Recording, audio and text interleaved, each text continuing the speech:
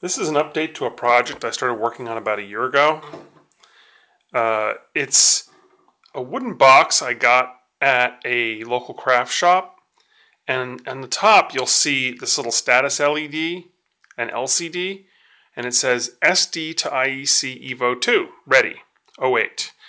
That is hooked up to my 6502 single board computer, which now has a permanent home in this wood box. I've cut holes for accessing the serial video joystick port, as well as the power and reset buttons.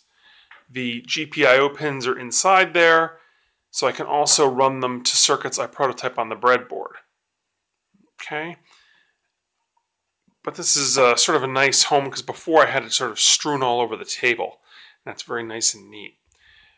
So far, I have been able to, I have onboard video, but at the moment I'm using it with its serial interface, and you can see that I did a catalog of what's on the disk. Those are two programs I've saved previously.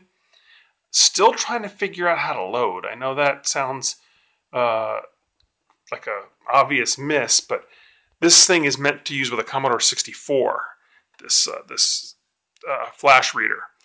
It's not really sort of, this is homebrew technology. Again, the board's from Rich Cini, but I don't even think he's used it with a flash reader yet. So a bit of uncharted territory there.